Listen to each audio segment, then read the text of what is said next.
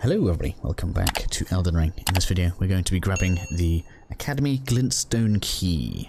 Most accurately, this is the first one. The second one is actually within the Academy itself. There will be a video out on the channel later on, probably today, detailing where that is. You have to drop off the roof, so it's quite deep in there. So for now we're going to grab the key, and then if you're wondering why the video is so long, because we're just showing an item location, we are probably going to try dealing with the dragon whilst we are at it. No, you don't have to kill the dragon to actually grab the key. So, I'm going to go ahead, I'm going to summon my wolves out here so I have my distraction ready. I'm going to come in here, grab all of the loot, including the key. Now we can start playing with the dragon. Just bear in mind, he is quite nasty. A little bit stronger than Agahil, for example. But we're just going to basically do the same thing as we would have done with the dragon. You're going to want to come to the side, particularly when it's doing its flames.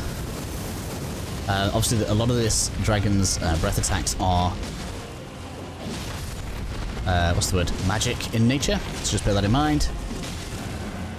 Just try and keep away from those stomps. We can jump over the shockwave.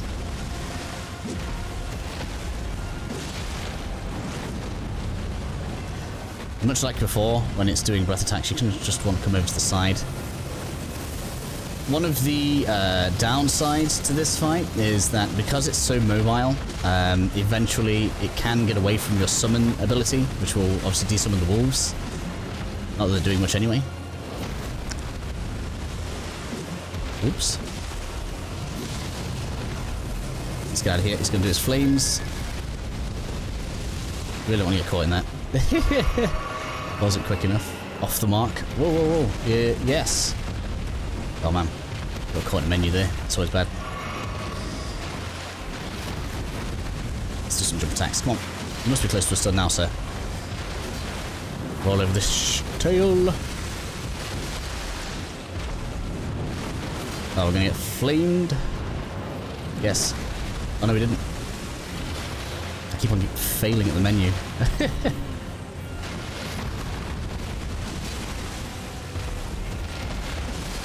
I can't believe we're not getting a stun on this.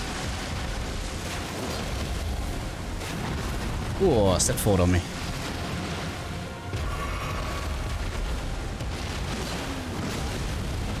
Excuse me, sir. Stop being rude. Clearly being mounted is better for this. I don't know where the wolves are. They're still summoned somewhere. Stuck. Let's get out of here. Oh, I couldn't jump. Okay, we're going to go for round 2. We ain't leaving it there.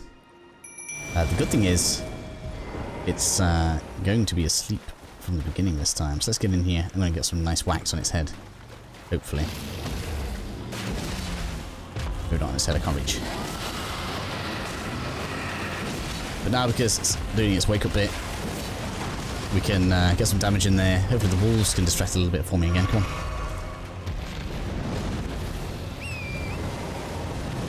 Out of the way of that.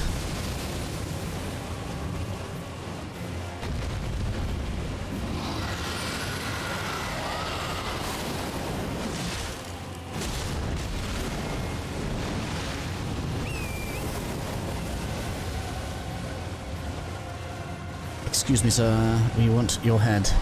Well, actually, more accurately, your heart, right? So you want to be going to the side when this one comes out. Make sure you dash just as it's coming towards you.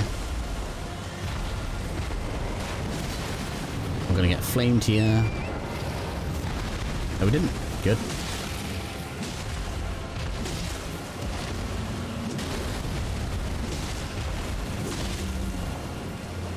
Can't jump. Ah, I'm locked into the animation. Give me that sound dab in the back.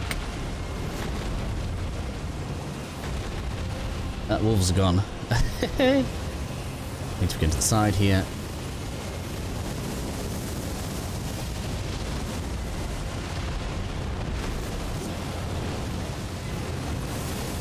Should we go to the side there? Ooh.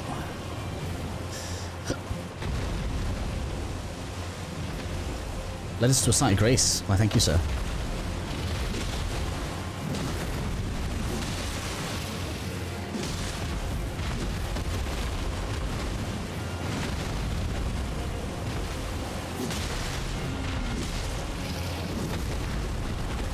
Come on. Take that bleed. There we go. That'll do.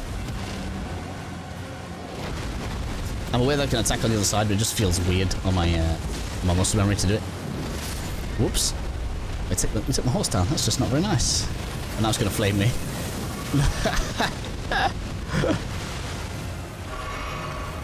Yes, quick. Being mounted is a clear advantage in this fight. Oh. There we go. It took me 2 attempts. I apologise for the messiness. We've got the key. And the dragon is down. Hopefully this helps some of you guys out, and I will see you all in the next video.